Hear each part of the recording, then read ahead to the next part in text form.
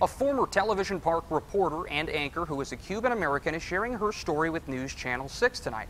Hani Rodriguez worked with us for about 2 years. She and her family came to America illegally in 1999 on a boat.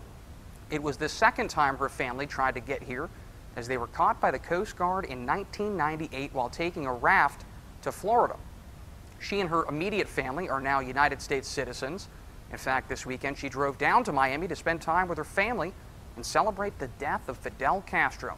That's because when they lived in communist Cuba, food, shelter, medicine, and clothing was in short supply.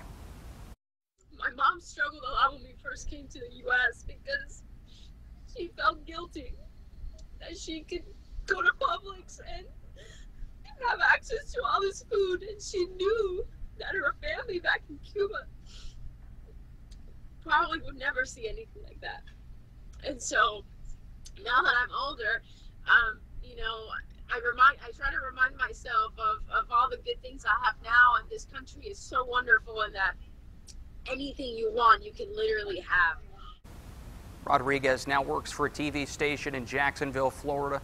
Tonight at 11 o'clock, hear from her about how her family in Cuba is doing and what she hopes will come from Castro's death.